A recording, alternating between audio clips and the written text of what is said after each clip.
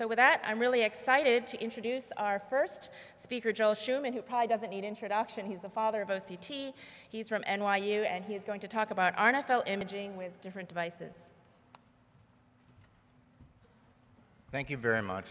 Thank you, Teresa and Sanjay, and thank you, Joanne and Edie, for including me in this symposium. These are my disclosures. And in this talk, I'll discuss RNFL imaging with different devices. These things are important for any OCT. And whether you're imaging the RNFL, the optic nerve, the macula, whether you're looking at glaucoma or retinal disease, or you're looking at the cornea, these qualities are very important in getting a good quality image and being able to analyze it properly. Richard Lee is on the panel. He coined the term red disease. If you have problems with these three factors, that is something that causes red disease. So for image quality, I would urge you to make sure that the surface of the eye is well lubricated, that you're not getting artifacts because of problems in image quality. These are the nominal strengths of signal that you need for the different devices. You have much of this written in your handout, but just briefly, there are numbers here that represent the values that are required in order to have what is considered an acceptable image. And on the right, you see images that would not be acceptable. And you can see from where the red and blue lines are outlining tissue borders that there are some segmentation errors. In other words, the machine will give you incorrect information about tissue characteristics and thicknesses.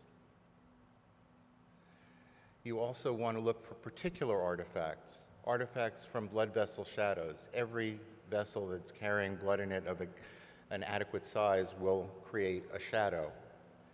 Mirror images. If you look at this image that I'm showing you on the left-hand side of the image, you can see that the retina seems to be flipped over, and that's because of the way that the image was acquired.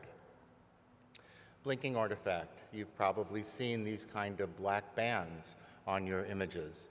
This is because no signal was acquired at these points or a segmentation failure occurred. Eye movement causes artifact, as you see here. The retinal vessels don't usually have the shape that you see in the lower third of this image.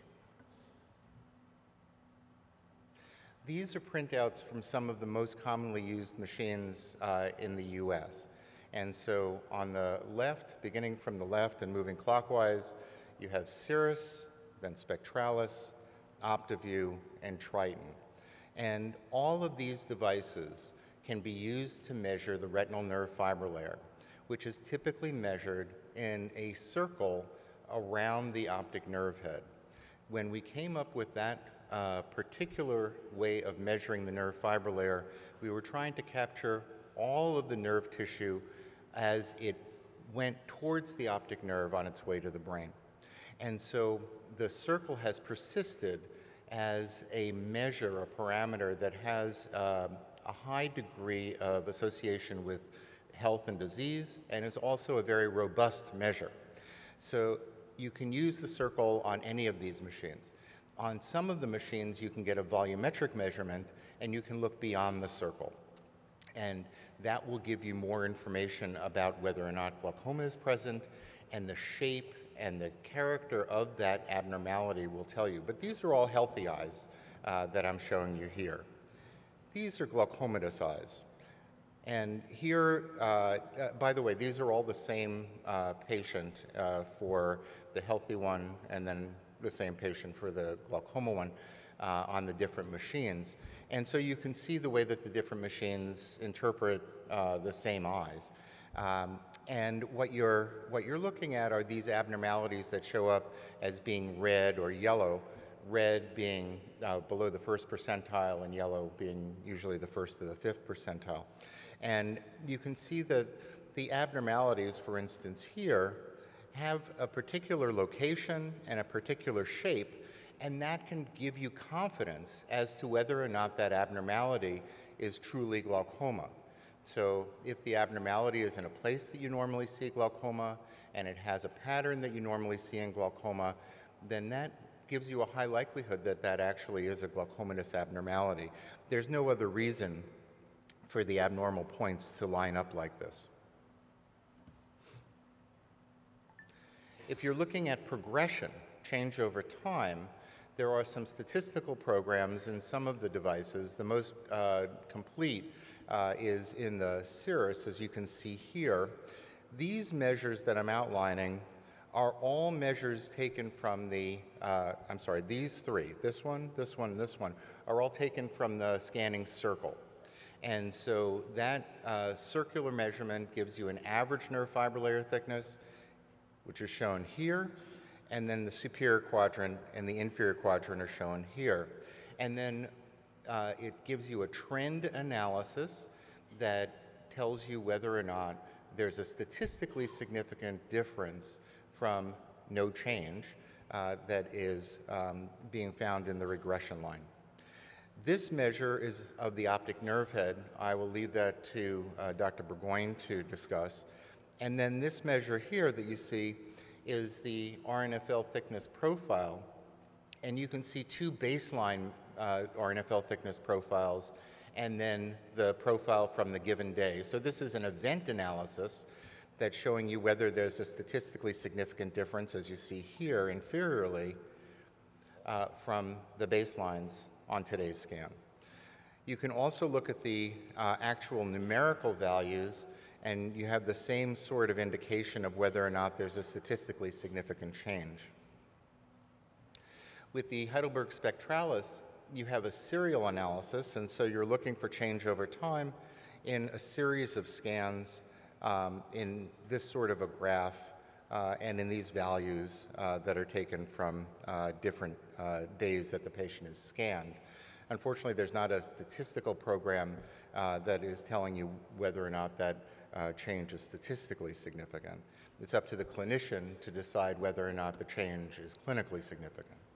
And then here, this is from the OptiView, and you're looking at the change analysis on the RNFL, and this is on the GCC. I'll leave that to Julia to discuss with you in terms of macular measures. And then here you can see the difference in the RNFL thickness profiles from this patient from baseline to the current day. And then you do have a statistical test for trend for the RNFL thickness and the GCC. So here you see that regression line through the RNFL average values. When the RNFL becomes very thin, with each of these machines, you hit a floor effect. In other words, you reach a number that the machine won't give you a value below. So even if the RNFL has fallen to a value below that floor, it will still read that floor value. You have to be careful not to be fooled into thinking that the patient is actually stable when, in fact, the patient has RNFL so thin that the machine won't tell you that they're actually getting worse. So in summary, the OCT RNFL measures can detect structural abnormalities and progression. The RNFL outperforms the visual field, actually, in detecting progression in early glaucoma. Visual field progression can be measured, though, even when the visual field is normal. We didn't have time to discuss that today. And then in moderate and advanced glaucoma, you need to be cautious about this floor effect because the RNFL progression rate decreases or even falls to zero if you're at the floor. And so it's important to monitor both the RNFL and the visual field in the assessment of glaucoma progression, especially in moderate to advanced disease. Thank you very much.